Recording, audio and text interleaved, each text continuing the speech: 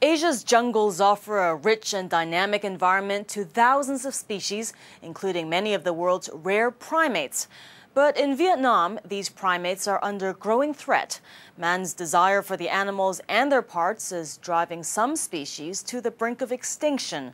A small army of conservationists, though, is attempting to halt this illicit trade. Susan Yu reports.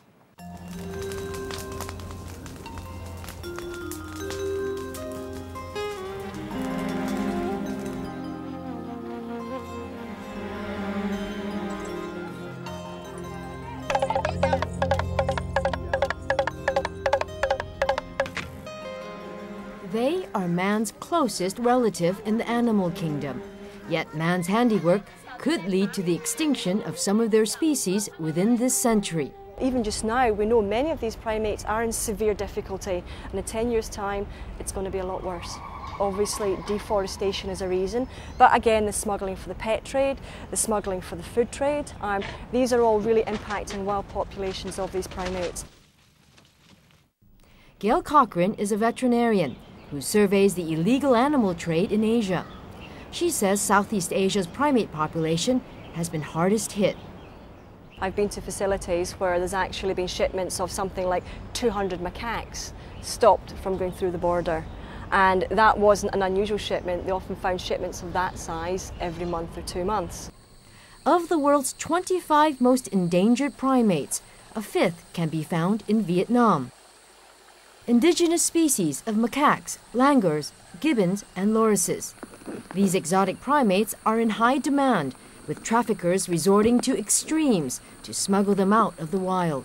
We have a dog who's trained to sniff out actually endangered animal parts, not live animals, working in Korea. And one of his finds was actually 4 young macaques in a suitcase going through Kimpo Airport in Korea. But sadly, they were all very sick and did die within 2 weeks. As a baby, this Siamang gibbon was found stuffed in a handbag. Amazingly, it survived the journey to Hong Kong, where it was confiscated by authorities as the smuggler attempted to get it to Taiwan. Now it's being cared for at a local animal rescue center. No one was quite sure what we were looking at. It was a tiny, probably under 1 kilo baby primate, which turned out as it grew up to be a Siamang gibbon, which comes mostly from Indonesia. Now, after having it for a couple of weeks, we examined the animal and we discovered a lead pellet embedded in one shoulder. And what this indicated to us, basically it tells a sad story, which is probably true in many cases in the illegal pet trade. This young infant would have been clinging to its mother in the wild.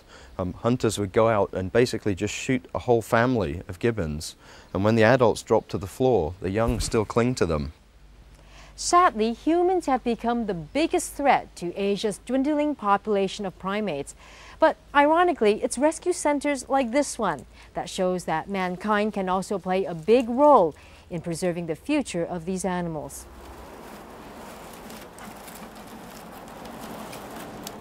Who does it?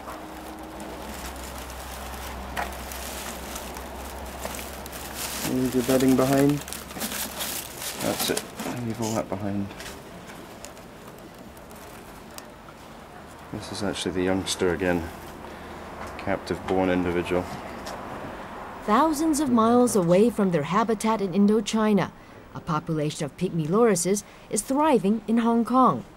For conservationists, that's good and bad news. For everyone that we receive here at Kaduri Farm, there's probably been a whole trail of deaths on the way. So for one that makes it to us, there may have been several others that didn't. It's actually a real shame with species like this because they do quite well in captivity and they could quite easily survive for years and breed well in captivity. This is not where we want them. We want them back in the wild, but at the minute we've got around about 21 of them on site, which is, I think, one of the largest groups anywhere together in captivity. But when they start breeding on site, they fill cages that we need to keep empty for the next confiscation case or the next stray animal or whatever. 30 grams. As poachers continue to prey on Asia's most vulnerable primates, a unique program is underway in Vietnam to try and save their kind.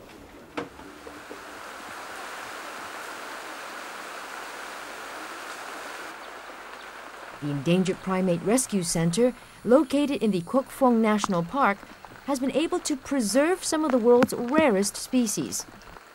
Our center was the first rescue center in whole Indochina and is the only primate center now in the region.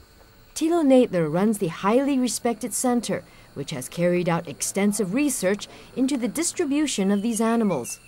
He says several hectares of primary forest are part of the primates' enclosure to mimic their natural habitat. The goal is to one day release them and any offspring back to the wild where they can hopefully breed and increase their scarce numbers. All our primates in Vietnam, we have 20 species, are very rare in the meantime, and some of them are critically endangered and on the brink of extinction. The most vulnerable are the Delacour langur, the gray-shanked dock langur, and the golden-headed langur. The rescue center is a sanctuary for 15 of the most endangered species of primates. It's a place of refuge, but also a place for breeding. More than a dozen babies were born here. This baby golden-headed langur is one of them, but its future depends on more than just a safe environment. This is the biggest problem in Vietnam, to raise awareness.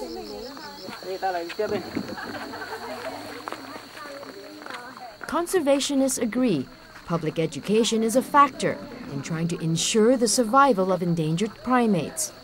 Long Ngoc Voi has been guiding tours of the center since it was established in 1993.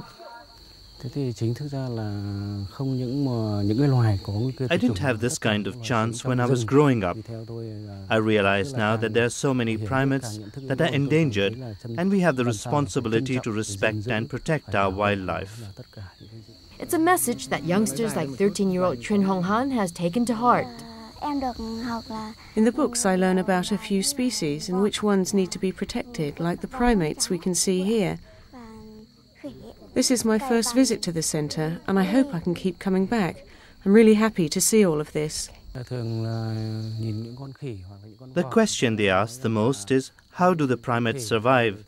And we ask them questions like, do you know how to protect them? Since they know the animals are endangered. After their visit, they come away with a better understanding of the animal kingdom and why we need to preserve it. But as Asia's few rescue centers continue to take on primates stolen from the wild, it's a message that is clearly being ignored by animal traffickers.